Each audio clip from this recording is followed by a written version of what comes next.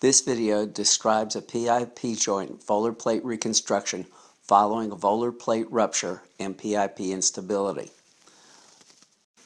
Here we see the swan neck deformity and the difficulty this patient has initiating flexion of the PIP joint due to volar plate incompetence. Several studies report that such volar plate incompetence requires surgery, which is successful in most cases. The procedure is contraindicated in the presence of severe degenerative arthritis. In this video, we are describing a new, simple method for late reconstruction that does not require pull-out sutures or buttons on the dorsum of the finger. Surgical options as discussed by Malone and others, American Journal Orthopedics, 2010. 1. Direct suture of the volar plate to the base of the middle phalanx using a pull-out suture or an anchor. 2. Tenodesis using one or both slips of the FDS.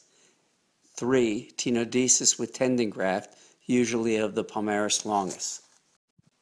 Under monitored care anesthesia using a metacarpal block with lidocaine, the PIP joint is exposed. In this case, a radio-based flap is shown. Under the flexor digitorum superficialis, the volar plate is dissected and mobilized distally to the point of the rupture from the middle phalanx. The desired point of insertion is located in the middle phalanx. Holes are drilled and tapped to place one or two anchors in this site. The anchor is placed at an angle close to dead man's angle for optimal pull-out strength. The anchor driver or inserter is used to place the anchor. The anchor is 3 millimeters in diameter, short and blunt, and specifically designed for use in the phalanx.